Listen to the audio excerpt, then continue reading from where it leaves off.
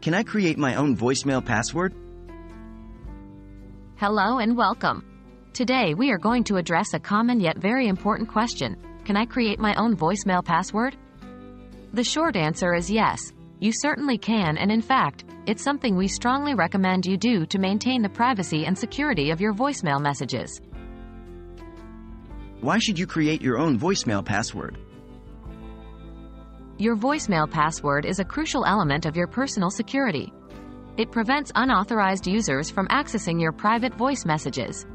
Without a password, anyone who gets hold of your phone could listen to your messages, which might contain sensitive information. Therefore, creating a unique, hard-to-guess password is vital in ensuring your voicemail security. How to set your voicemail password?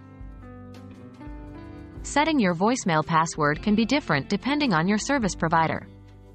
However, the general steps are pretty similar. 1. Access your voicemail settings. This is usually done by pressing and holding 1 on your phone's dial pad, or you may need to dial a specific number provided by your carrier.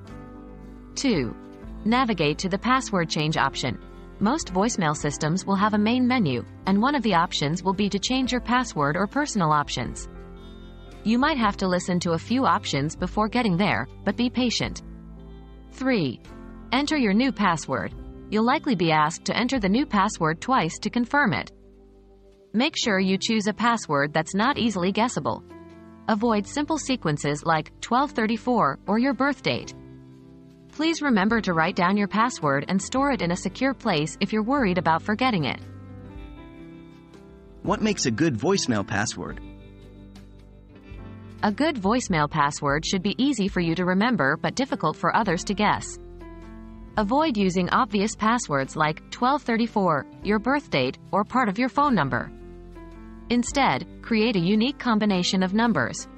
A mix of random numbers that you can remember is a good option. The longer your password, the stronger it typically is. So, aim for at least 6 digits if your voicemail system allows it. So, to wrap things up, yes, you can and should create your own voicemail password. This simple step provides an additional layer of security for your private voicemails. Be sure to pick a password that is unique, difficult for others to guess, but easy for you to remember. Thanks for watching, and here's to your digital safety and security.